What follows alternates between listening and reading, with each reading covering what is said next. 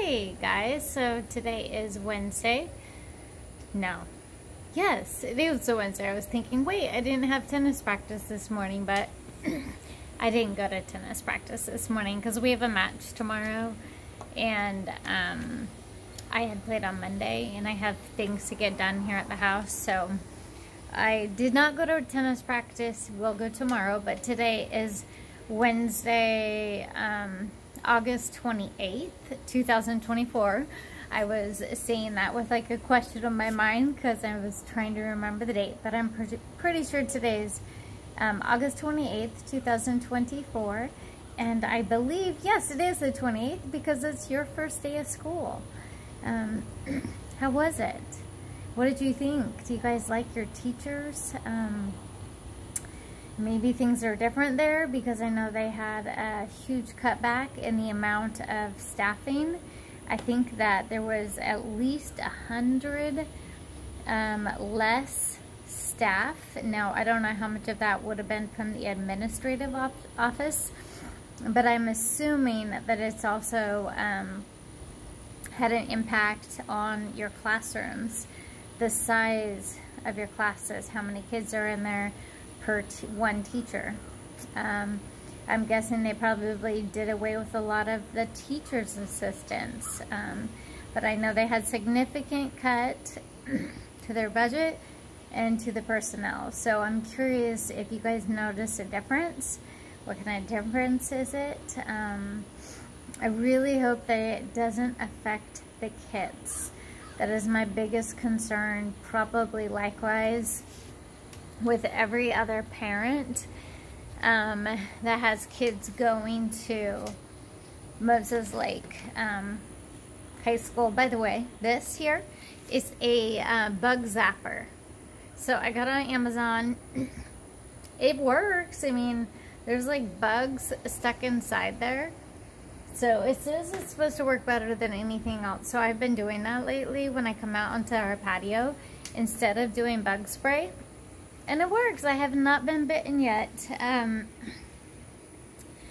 So, yeah, I'm curious about you guys' first day.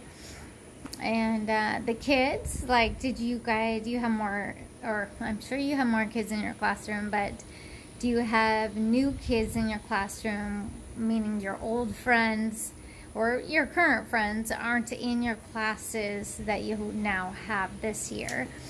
I would assume that is more likely the case with Clara's school versus your school, Warren, because your school is,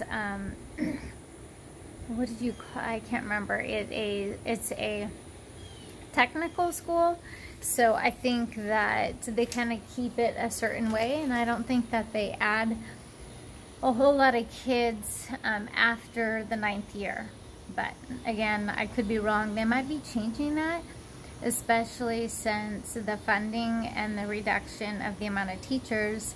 They might be increasing the amount of kids that they're sending to that the technical high school that you're going to, Warren. With that being said, I kind of rambled on, but I wanted you to know I am thinking about you guys. Just because I'm not there, just because we don't have the ability to communicate right now, doesn't mean that I'm not actively involved. I am as actively involved in understanding and knowing what's going on in your lives from, I guess you could say, the shadows, or from by extension, because it matters to me. I'm not just letting all the cards fall where they will, or the dice fall where they will. I'm trying to get involved as much as I can. So I just want you guys to know that. So I hope and pray that you guys have an excellent first day. I really do. Today, I was going to read out of the 52 Hebrew Words book. And the word that I felt like the Lord had told me to read out of, or the word, is pronounced shaka. Now, I probably am not pronouncing it right. I'll just tell you that right now. S-H-A-K-A-N, I believe. The Hebrew writing is also kind of hard to make sense of. Let me find that page. There we go. So I'm going to read out of it. I'm going to do my best to read out of it, considering I don't have my chopstick. I don't have my glasses. So let me hold this with this hand so I can hold this up. So actually, I know what I'll do. I have an idea. I can be creative in this. There we go. I'm resting my arm on the... So, okay. This word means change, which I thought was perfect, considering it's the first day of your school year, and there's lots of changes, right? Like, even though there's some similarities in the whole, I guess, process, or the, I guess the process of getting ready for school, going to school, there's still change. You change from summer, you change from having a lot of freedom to now you have to get into a routine and a schedule. So now you're going back to change. I will say that you guys do an incredible job with change. It's not always the case. I don't know what the percentage is statistically, but a lot of people struggle, even in their adult years, they struggle with change. They're more comfortable with the status quo, so the things that are just, it's like a routine and regimen that is the same every single day, or changes a little bit each day, but is pretty much always the same. So you guys being so adaptable and accommodative to change is a blessing, and I believe it's another gift that the Lord has given you. You guys had to go through a lot of change when everything happened, when I filed for divorce from your father, and then everything unraveled. So I'm not going to get into the when, why, the when, where, what, when, why, how, why, where, what, when, and how in this video, but I have put it in other videos at the very beginning. So I'm going to go ahead and read from this book. Autumn is a time when change, so autumn, that would also be the word fall. Here we call it the fall. It's a time, let me show you a picture. So it's all the autumn leaves. So autumn is a time when change is obvious in the world. It's during this season that leaves change, meaning like the leaves on the tree, change color dramatically before falling off of the trees. And the temperature starts to shift. It starts to get cooler, right? There are a lot of people reading these words who love the change in seasons, but they fear change in their everyday life. Change can be hard. It can also be scary. It can be disruptive. But you don't have to live life consumed by anxiety or stress when it comes to change.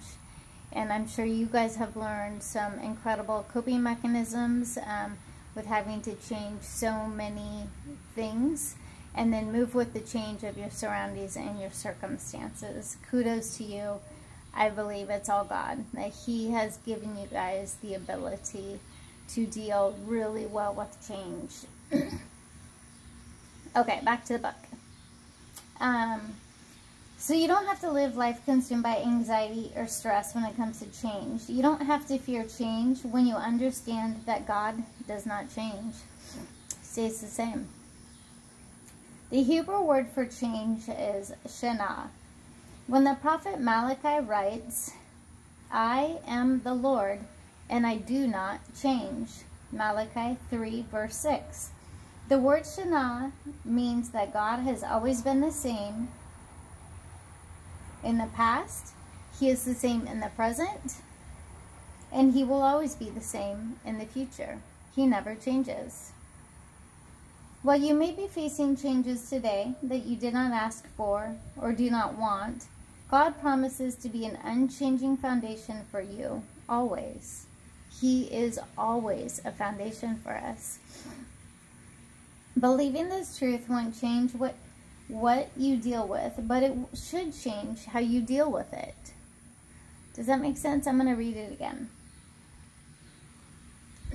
Believing this truth won't change what you deal with, meaning it's not going to change your circumstances, but it should change how you deal with your circumstances, how you deal with the stuff that comes your way, because you know that God doesn't change. He is for us. He's not against us ever. If you are stressed because of change, or maybe even school, maybe school starting and there's some things going on in the school, your classes, and you're starting to stress about this change, in any area of your life, in any of your circumstances, relationship status, or some other situation today, or even tomorrow, this week, next week, or in the future, you may find hope in God, and that He never, ever changes. He makes a promise to you guys and to me that He is the same. He's the first, the last, and forever. He will not change. I'm going to go ahead and end in a prayer. You know, I actually have no makeup on today. I took a shower and then threw my hair in a ponytail, and that was it. I'm actually extremely tired. I'm exhausted. And you can probably see that in my eyes, but that's all right. I'm going to push through. You guys are probably tired too. Your first day of school, having to learn new teachers, learn new circumstances, the whole change, right? Shema, Shaka, or however you say it. And I'm sure you guys rocked it today. I'm sure you guys did. I love you guys. I miss you guys so much, and I wish I could be there to cheer you on and ask you how your day went and encourage you. But I'm going to do my best through these videos and just remind you how amazing you are, how brave you are, how courageous you are, and that you do persevere. You always have. You always will, because that's who God made you to be. He just has. All right, I'm going to close in a prayer. Father God, I just thank you so much for making me, for creating me, for designing me to carry my children in my womb, to be their mother. I am so grateful for that. Lord, I thank you for the spiritual and the physical bond that we created, even if it was only 8 years and only 12 years, Lord. It is still 8 and 12 years, and that does not go unnoticed to me. I am still incredibly grateful that you allowed me that time with my children. Father God, we continue to pray. May your will be done in this situation, in my children's lives, in my life, in my family's life, Lord, here on earth as it is in heaven. Lord God, I continue to ask that you reunite me with Warren and Clara soon. Lord, I ask that you bless their rest tonight, multiply their sleep, multiply the peace that surpasses all understanding throughout the night, and when they wake up tomorrow morning for their next new school day. We just thank you, Lord, because I know you're working. We praise you for that. In your heavenly name, amen. I love you guys so much. God bless you, and I will see you guys tomorrow. Bye.